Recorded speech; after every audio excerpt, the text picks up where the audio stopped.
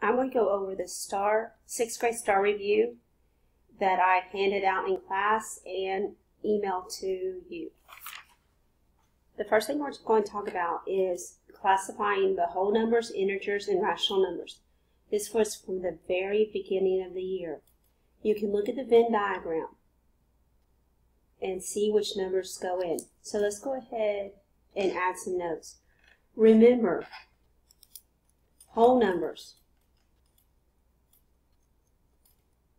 no decimal, no fraction,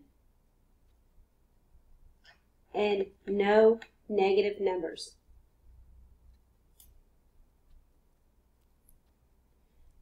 Your integers,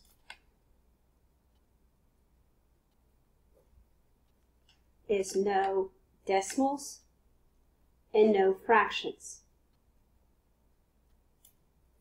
Your rational numbers.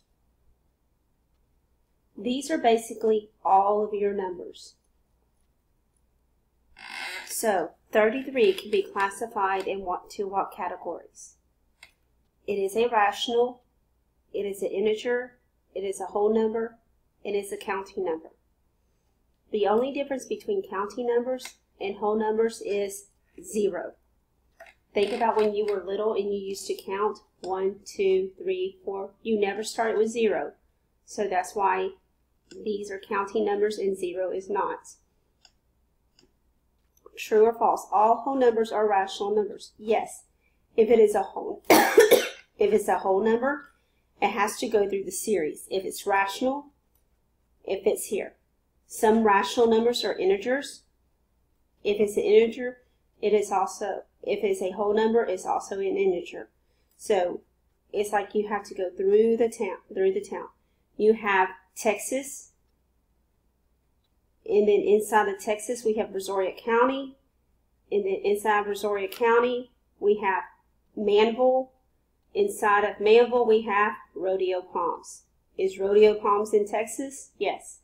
Is Rodeo Palms in Manville? Yes. Is Rodeo Palms in Brazoria County? Yes. So this is true. Well, let's go ahead and write this. Rational numbers is an integer and it's a whole number. Number 3, true or false? All rational numbers are integers. Are all of these numbers integers? No. This is false. What is the difference between counting numbers and whole numbers? 0 is the only thing that is different. Put the following numbers in the correct category. -3 is a integer. 4 is a counting number. 7 5/10 is rational. It is a decimal, so it cannot go into the integers. 0 here in whole numbers. 4/5. I cannot change this into a whole number. Some numbers you can change into a whole number. For example, 4/2 can be equal to. So this will be a counting number. 4/5 cannot change, so it is a rational number.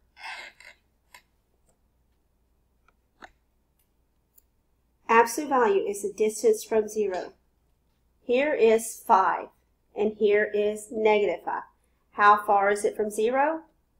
5 spaces. How as far is 5 from 0? 5 spaces. So, no, if the negative sign is outside the absolute value sign, the number is negative. So, this is 4 5/10.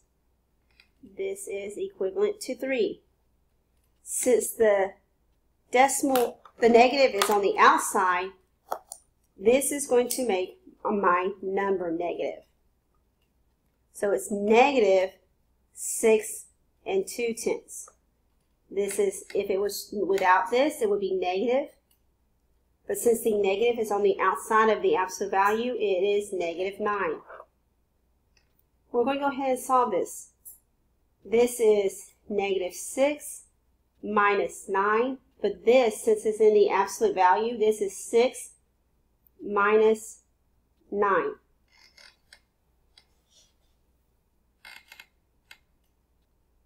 Which is, it would be negative 3, but it's inside the absolute value, so it is 3. If asked for the opposite of a number, just change the sign.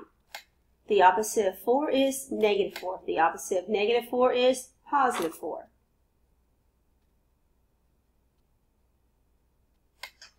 Equivalent value. Equivalent fractions, decimals, and percent. This means divide. 3 divided by 8. Remember, horse and rider. This is the rider. This is the horse. Who goes inside the house at night? The rider. Who stays outside? The horse.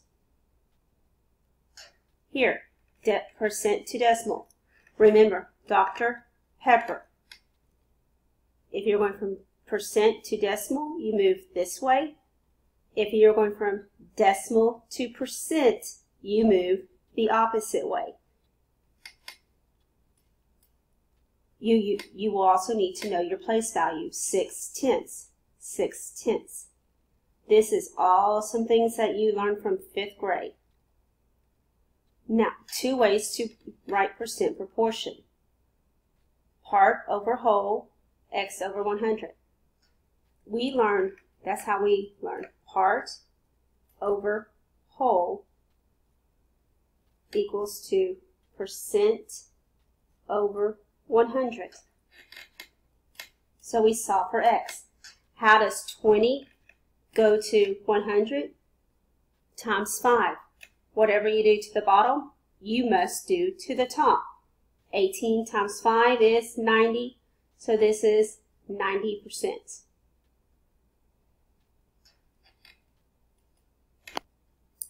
This is also fraction decimal percent. I want to remind you, 2/10. This is how 2/10 is read.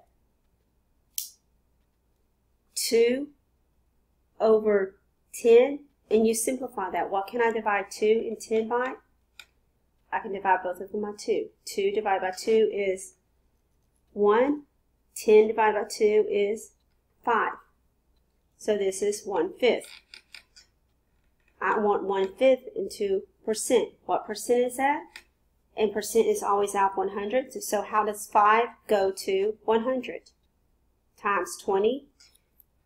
If we multiply 20 at the bottom, we have to multiply 20 at the top. 1 times 20 is 20. Percent is always out of 100. Our top number is 20, so it is 20%. Same thing on all of these.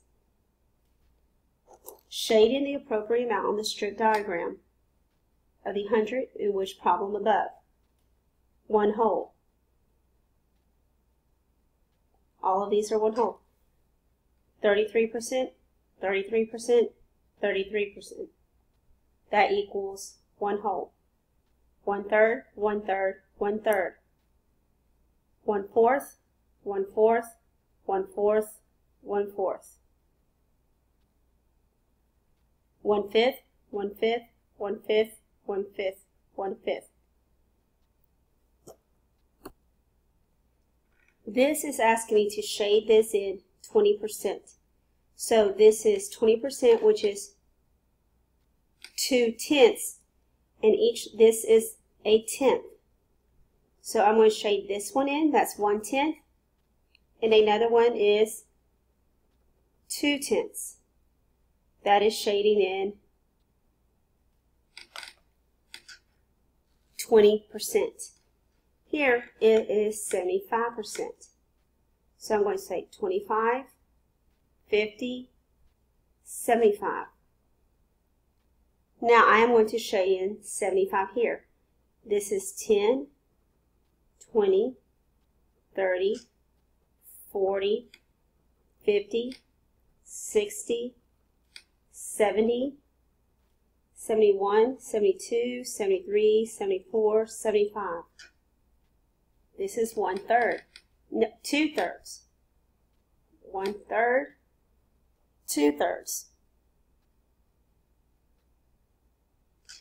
And I'm going to shade in 10, 20, 30, 40, 50, 60, 61, 62, 63, 64, 65, 66, and then just part of 1. That is my shading in of 66 and 7/10%. Here I'm going to shade in 90%. I know this is 100, so I'm going to shade in all but 1.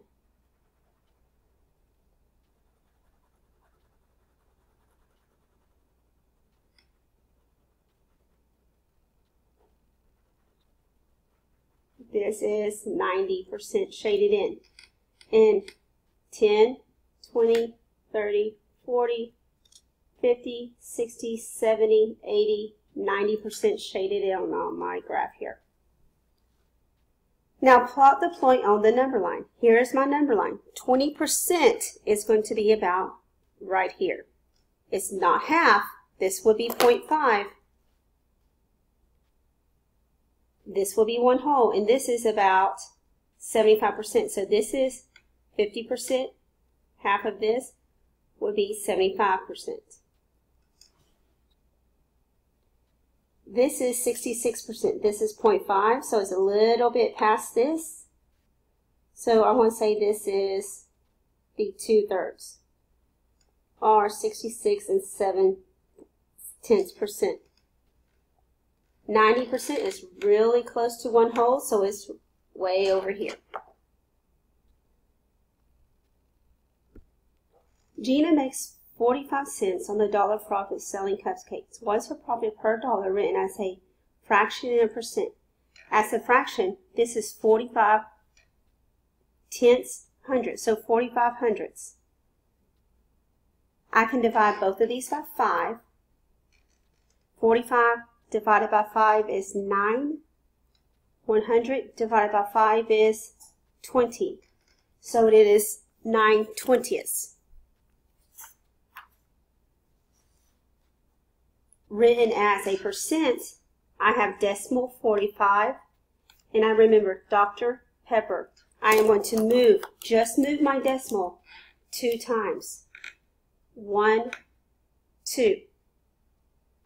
So that gives me 45%. Number 2, Lori worked for 30 minutes and only had 3/8 of her homework done. What percent of the homework did she have done? So we are wanting for a percent. So and we want to take this 3/8 was done. So 3/8 into a percent. I am going to divide. 3 goes in the house. 8 goes on the outside. I'm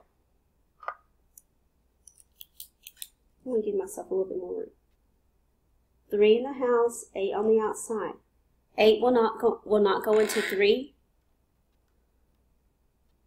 So I'm going to add a decimal, add a 0. 8 will go into 30 now. It will go into 3 times. 3 times 8 is 24. 30 minus 24 is 6. I add another 0 on and bring it down. 8 will go into 60 7 times. 7 times 8 is 56. 60 minus 56 is 4. I add another 0 and bring it down. Now, 8 will go into 40 5 times. So my decimal is 375. But that's not what it's asking me. It's asking me for what percent. So to find the percent, I'm going to move my decimal 2 times. So I get 37 5/10%. Tanya found her favorite jeans on clearance for 60% off. What fraction is equivalent to 60%? I know 60% is always out. Percent is always out of 100. If I just cut my zeros off, that's dividing by 10. So now I have 6/10. What number can go into both 6 and 10? 2. 6 divided by 2 is 3. 10 divided by 2 is 5. So my fraction is 3/5. Compare and order rational numbers with or without the number line.